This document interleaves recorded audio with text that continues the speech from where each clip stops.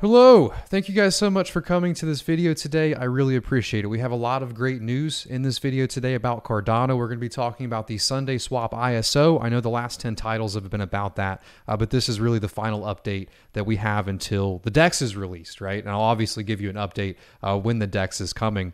But we're going to be going over that. The winners, the pools that were selected for the ISO. Bloom was selected, but we're going to be going into that in just a minute.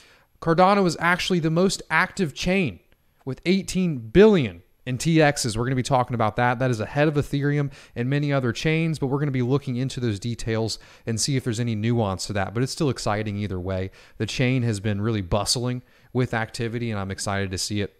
Also, the Cardano dApp Connector CIP was pushed. So we're going to be talking about that today. That's an update from DC Spark. We also have another update from DC Spark about the Milk Meta testnet that actually allows developers to use Solidity on Cardano, and I've actually seen some test ADA over there and seen some transactions, but really excited to talk about all of this content today. But if you guys do enjoy the video, I'd really appreciate it if you click the like button, comment it down below if you have any questions, subscribed, hit the notification bell, and clicked all. It really does support the channel and the algorithm and helps me push this Cardano content out wider and further. But let's jump into the video today. Okay, so this is honestly awesome news. I've done some digging to make sure this information is correct, but I saw this post from Dr. Shweta. Cardano is the most active chain with 18.24 billion TXs. Not bad for a ghost chain. And I like the rocket ship. Every day, every slot, every epoch, we're out here. Cardano, happy to see it. So I went to go check out most active chains, and this is Masari. And if you look in the bottom right-hand corner of this image, the data was actually pulled from Masari. So we're going to go check out Masari, see what they've been up to lately. And remember, this was posted a few days ago, but we wanted to actually look at what they're listing here and see, because that seems like a lot of value, and it seems kind of hard to believe that Cardano would overpass Ethereum. So I thought maybe there's a little bit more nuance to this data. And if you've also noticed, when you send ADA, I've had a lot of people reach out to me and they'll send, 1,000 ADA or something, but they'll have 10,000 ADA.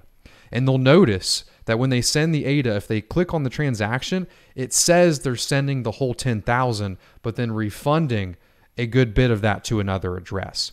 And that's just how UTXO works, ladies and gentlemen. So if you need to actually reference an address, right? Let's say you have one address here with 10,000 ADA, another address here with 1,000 ADA.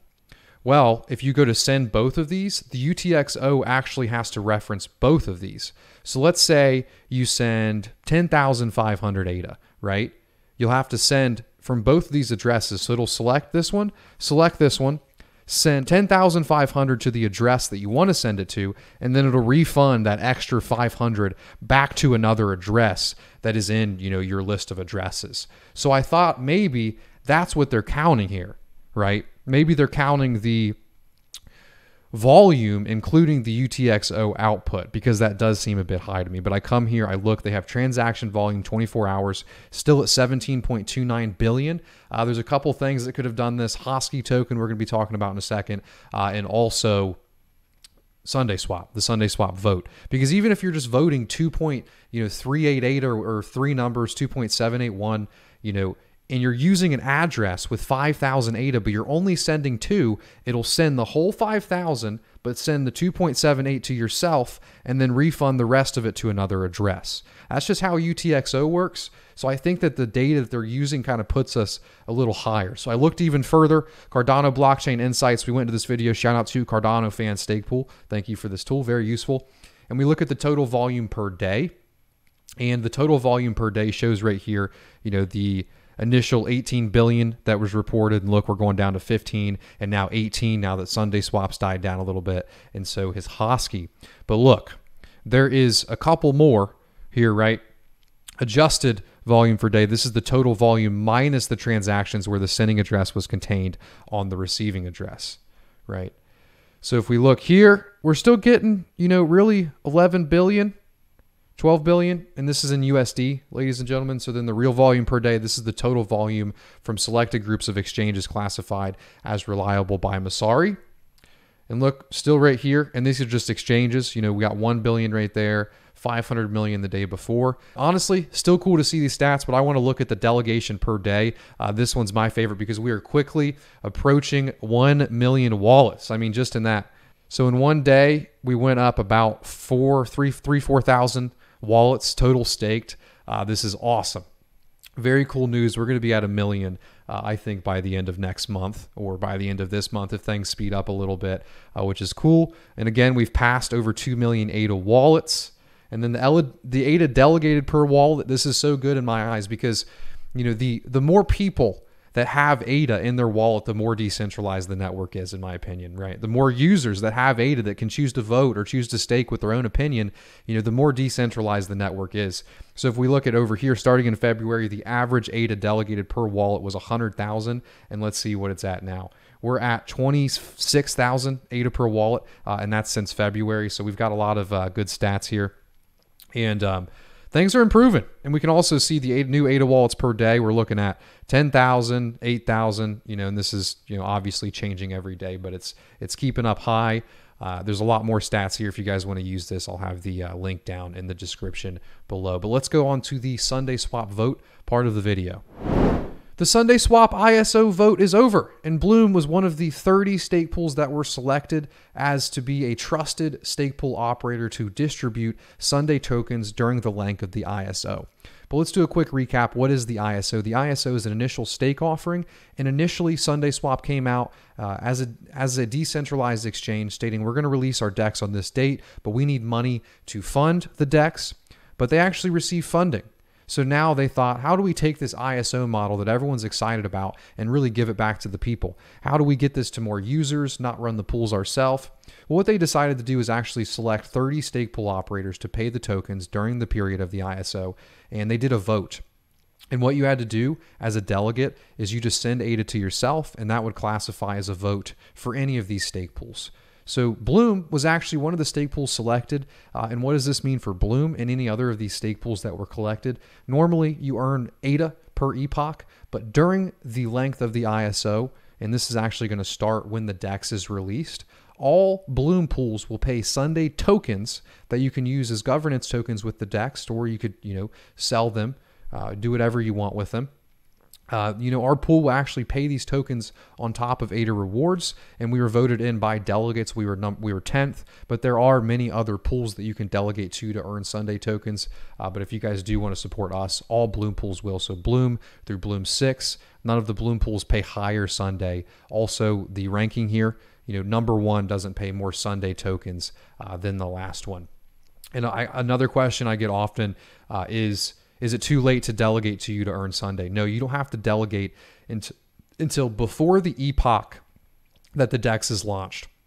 We don't have a date yet that the DEX will be launched, but when we do, as long as you delegate before the epoch starts that the DEX is launched, you will earn these tokens. So you can delegate now or later. If you want that update, just subscribe to this channel. You click the notification bell, and you'll get those notifications on your phone. But there are many other great pools that won these tokens. A few to mention: Blue Cheese Steakhouse down here, Andrew Westberg. He's great for the community. Frog, Grow, Blade, Master, @ADA, Nerd. There's a lot of good operators that were selected on here. So yeah, let's go into the next part of the video. I never thought I would be making about a video about a shitcoin, but here we are. And there's a shitcoin on Cardano called Hosky. And I actually like it. They've posted some pretty funny memes on their Twitter account. If you want some memes, follow their Twitter account. But it was really unique what they did. And they're not just claiming a bunch of money or from people or listing on an exchange. They're saying on their Twitter, saying we will have no value. We're worthless, or we are Hosky holders because none of us can afford $1 billion ADA, right? And then you go to their website and they have the brown paper and they have the doggy bowl. The doggy bowl is currently offline because they've received too many transactions, over 100,000. But when you click this, they only charge 0.5 ADA, you know, to receive the Hosky tokens back, and the bowl will be open soon. But if you guys, you know, want to play around with some shitcoins, spend 0.5 ADA, all you have to do is come to this website right here, hosky.io. And then once you do that, you can just click the doggy bowl and send 2 ADA, and you get some Hosky tokens back. But why is this in this video? Because we were talking about the transaction volume earlier. So In the transaction volume earlier, we saw a large amount of transactions relative to history. Well, one of those things is this doggy bowl right here, and also the SundaeSwap vote. So that's why we've saw these transactions. And you guys got to think, these are just two projects, or one shitcoin in a project. I don't know if we can call Hosky a project. But imagine, as Cardano grows and, there's 10 big projects and then 20 and then 50, we're really seeing this exponential growth here. And it's pretty exciting. It's pretty exciting. But let's go on to the next part of the video. So I'm excited to announce the rare bloom in this video. And this is your first little bit of information. I'm going to be giving out more information about speakers, but everything else you need to know very soon. But this is going to be a Cardano community event in Denver, Colorado. And it's actually at a hotel and resort center. So you can stay in the hotel, walk right downstairs, and go to the Cardano community event. It's going to be a 2-day event, hosted on the 14th and on the 15th. And again, this is in October of 2022. So you have a lot of time to prepare. And we did this for a reason. We did this for a reason because we want everyone, to have time to put this on their calendar, to prepare for it, to build their booths, to get their merch ready. There's a lot that goes into building these events, and we know that. And we're actually going to consult with the best to make sure that this event is the best. And I'm going to be doing a lot of traveling in the next couple of months, to really go to other events, and see if there's anything going on that they like there. But these are actually going to be NFT tickets. Here's the first look at the general admission NFT ticket in the event. It's called the Rare Bloom. And we've already booked exhibitors, speakers, panelists. I'll announce 2 today. I'll announce 1 that we haven't talked about, but 1 is SundaeSwap. SundaeSwap will be a speaker and exhibitor at our event, so very big news, but we're going to release them slowly over the upcoming weeks and months. But here's another exhibitor too, Ada Handel. I want to literally just go bam, bam, bam, bam, bam to you guys, but we got to, build up the hype a little bit instead of just spoiling everything. But yeah, NFT tickets that you would buy the same way that you do it from an NFT drop. You can use that ticket to get into the event. We're also going to have NFT hotel tickets too. The resort and the actual venue that it is in is beautiful, right? And where did this idea come from? This idea came from the Bitcoin conference. I went to the BTC conference and I wasn't a big fan of it. I hated it. It was all about money. There were ladies walking around with their titties out. Where I went there to learn, to network, to build. I love that Cardano ethos, and I felt that we needed to host an event that was better than the Bitcoin event. So 14th and 15th, if you have any questions, come to the Twitter account or join the Telegram down below and start asking them. We're going to be releasing all of this information as it comes out soon, but the best thing to do is just follow the Twitter account, follow the Telegram. Again, it's a community event. We're giving away many booths, tickets, hotel rooms to speakers in the community, to value add people in the community. So looking forward to it. It's going to be a blast. I'm excited to meet all you guys. Got some more news on DC Spark. This is one of the projects that are building on Cardano that I'm most excited about. And they stated, we finally got the first version of the Cardano dApp connector spec merged. We have many more ideas planned for the spec moving forward, but we plan to continue iterating on it.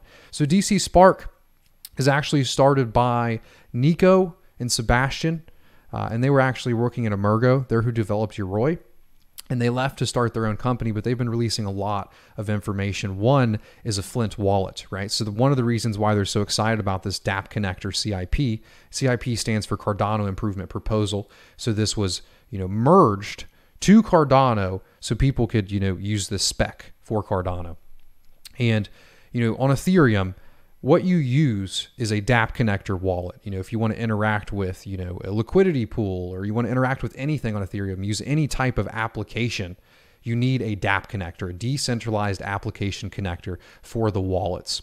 So they already mentioned that they're going to be integrating this in the Flint wallet. But now that we have this improvement proposal number 30, all wallets can integrate this. This was important to have a standard on Cardano for dApp integrators. That's not the only information they've released this week. They also, a huge milestone for Milk Meta and the DC Spark team. We just launched our private testnet, and we are very excited to onboard partners and test it out. It also already works with Flint Wallet, the wallet that we just mentioned. Updates about projects building here on the way. So this is kind of it's telling. It's very telling, right? Huge milestone for Milk Meta. We just launched our private testnet, and they're onboarding partners. So these partners that they're onboarding, they also posted a picture later on showing how many transactions there were, and it was in the thousands, which was very cool. But this is clearly, you know, they're working with a few partners, and they're using Solidity, using Milk Meta to build out applications on the sidechain. So it's awesome that they're not only building the sidechain to allow people to use Solidity to build these, they're also onboarding partners on a private testnet, and I'm sure they're teaching them how to use their testnet, how to build. So we may have some applications that we can all use on the Milk Meta testnet or sidechain. I guess it would be sidechain, not testnet. When it's released, it'll be a Milk Meta sidechain and not a testnet. But that is the end of the video today. Just a real quick recap. I hope you guys enjoyed it. If you have any questions, comment down below. If you guys enjoyed the video, make sure you join the Discord server. It's discord.gg/bigpay. The best way to support this channel, other than, you know, pumping the algorithm with likes and comments, is delegating to Bloom. We have Bloom through Bloom 6. We actually minted the 8th block ever on the Cardano blockchain. So we've been here from the beginning. We'll be here till Cardano, or till our end, because Cardano will live past us all. But I hope you guys have a great rest of your day. If you made it till the end, comment Milk Meta down below.